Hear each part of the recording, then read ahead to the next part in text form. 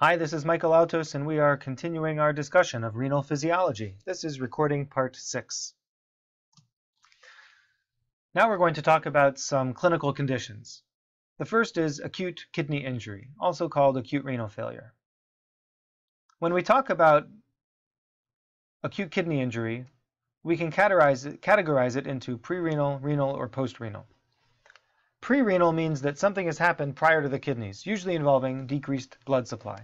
So if renal blood flow is decreased and GFR and sodium filtration are decreased, then there's less need for sodium reabsorption, and that's the main process that consumes oxygen in the kidney cells.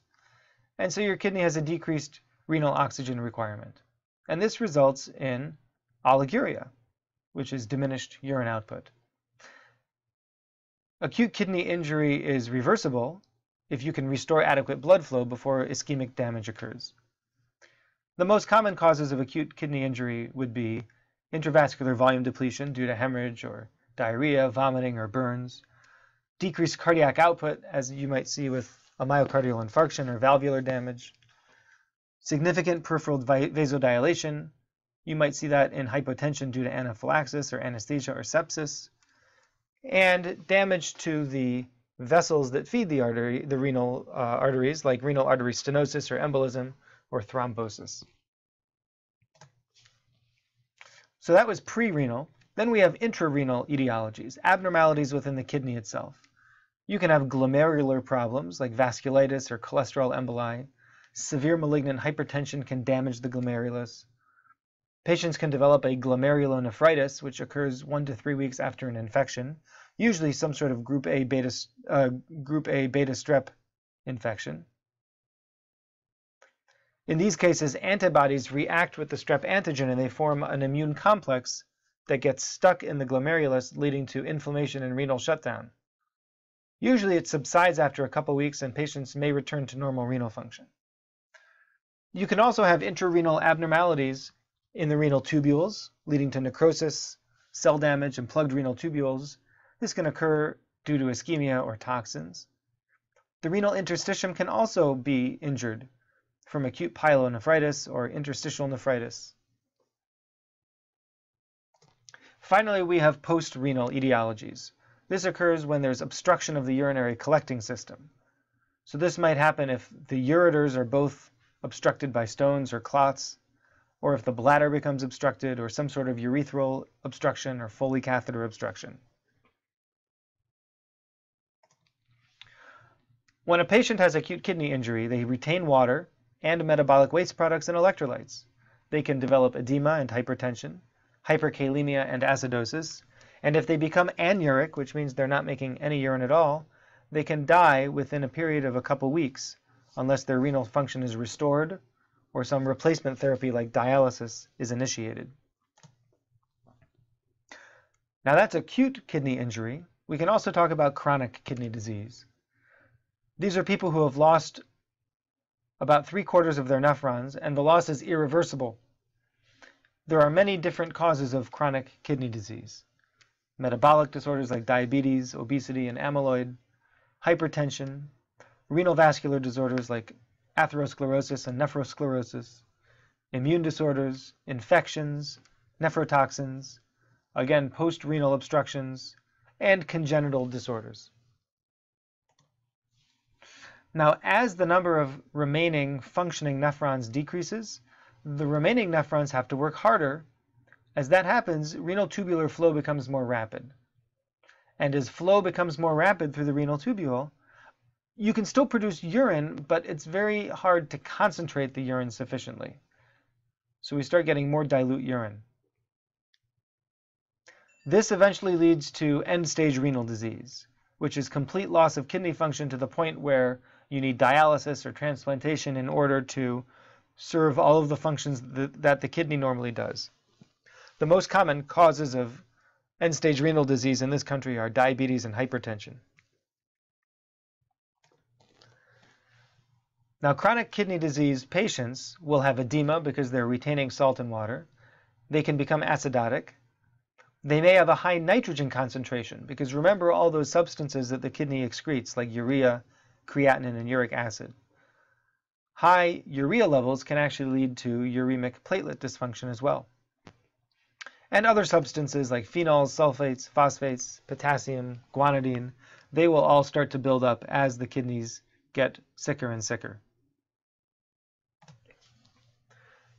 Remember the other functions of the kidney.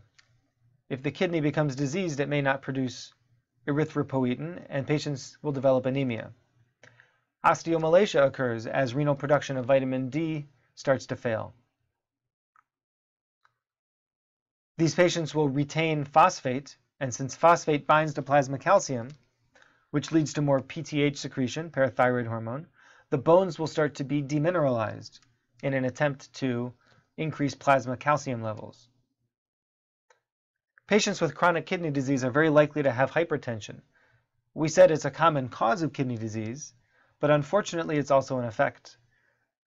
As they lose their ability to excrete water and sodium, they become hypertensive. Furthermore, renal damage and ischemia leads to renin secretion, which leads to more angiotensin II, which leads to more hypertension. Now, renal replacement therapy, or dialysis, has a few clear indications, and you can remember them with the mnemonic AEIOU. A is for acidosis, E is for electrolyte disturbances, commonly sodium, potassium, or calcium. I is for intoxicants or toxins. Those would include methanol, ethylene glycol, lithium, aspirin, and other drugs and toxins.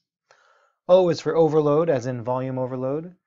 And U is for the symptoms of uremia, which include nausea, seizures, pericarditis, and bleeding from platelet dysfunction.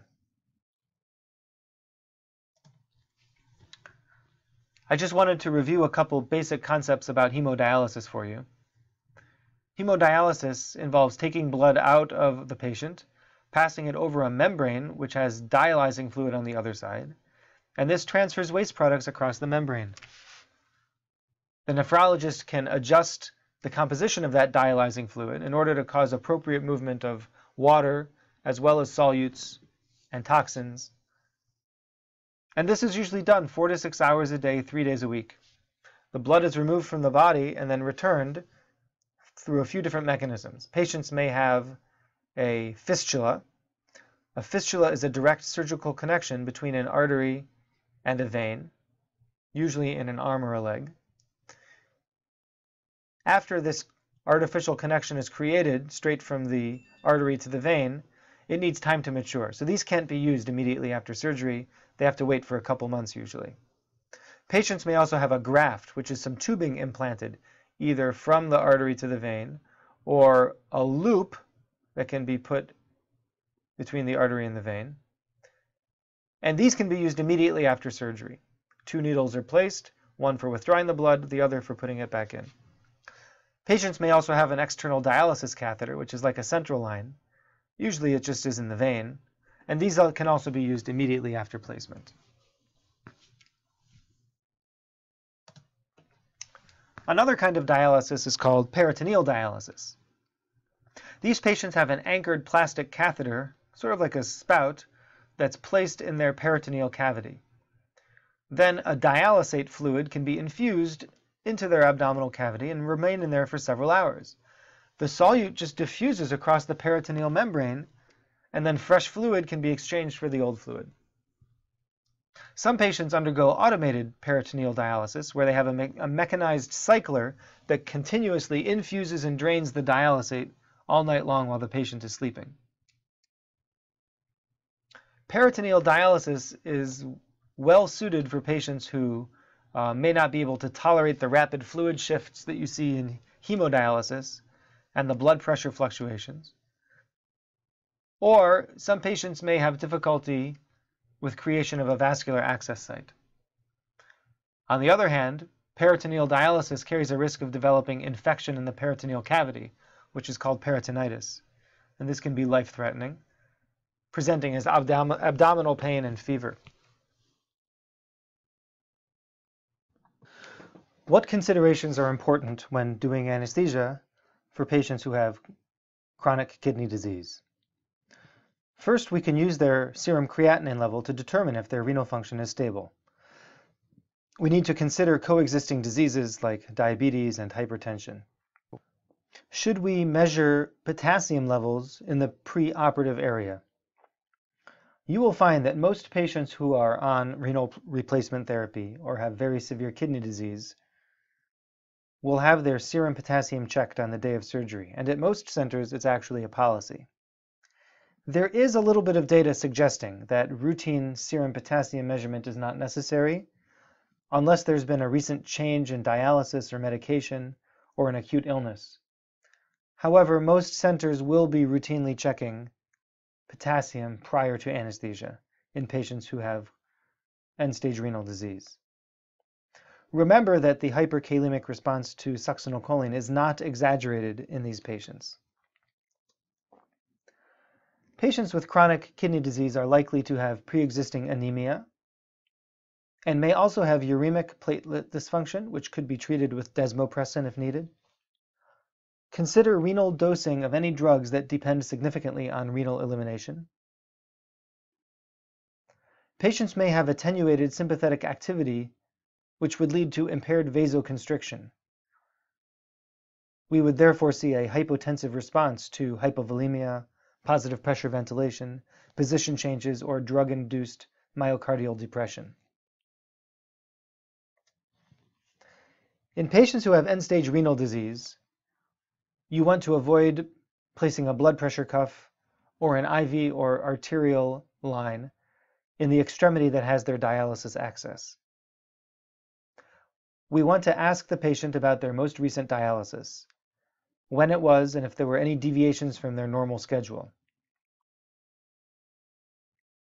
We can estimate a patient's blood volume status by comparing their current weight with their calculated dry weight, which is their target weight right after dialysis, and most patients know what their dry weight is supposed to be. Patients who have recently dialyzed may respond to anesthetic drugs as though they were hypovolemic. We need to pay careful attention to the fistula or graft thrill throughout surgery and alert the proper team immediately if we detect that there's no longer flow through their dialysis access. Which IV fluids should we use in renal patients? Well, we have to balance. On one hand, we don't want to give them excess potassium since they can't excrete it through their kidneys. But on the other hand, sodium chloride increases their risk of acidosis. So there are actually benefits to each of those two common fluids, lactated ringers and sodium chloride. A fluid bolus may be helpful in a patient who's recently dialyzed, but of course we want to minimize excessive IV fluid in all dialysis patients. We may have a lower threshold to place an intra-arterial or a central venous pressure catheter in order to better monitor the patient's hemodynamics.